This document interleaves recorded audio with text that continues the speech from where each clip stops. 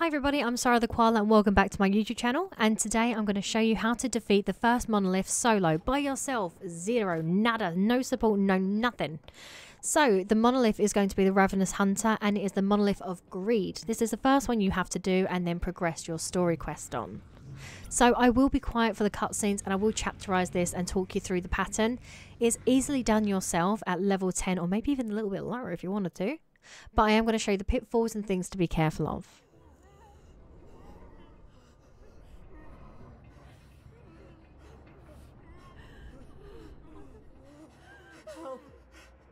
Help me!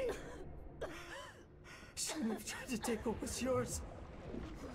Forgive us. Forgive us. You are truly a great one. Mercy, please!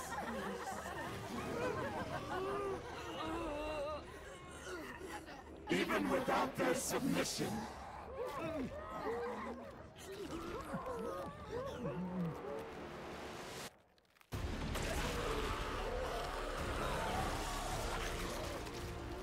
We are still Legion!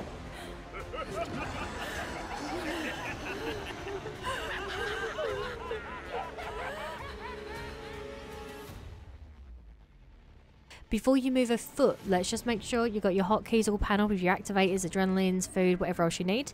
Also make sure every single gun is indeed reloaded.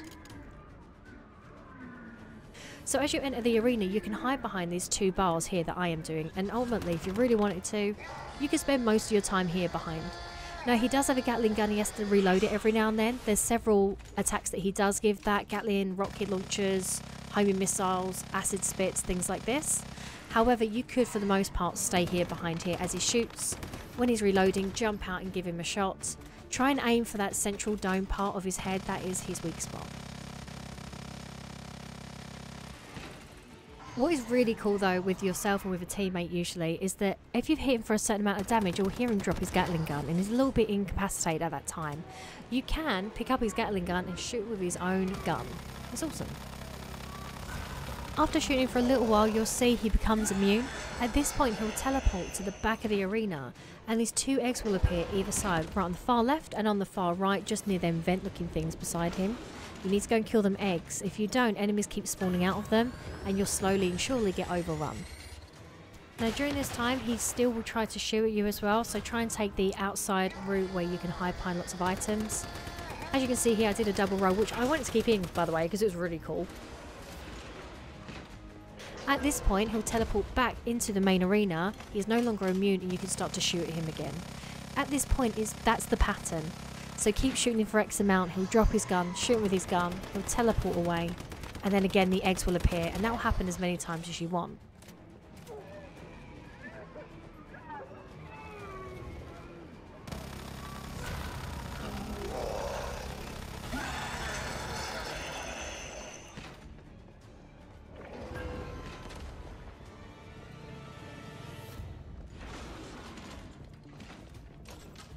So just to prove that I'm not crazy, you can see I've killed the egg. I'm running around the outside, which is probably the smartest and the most recommended.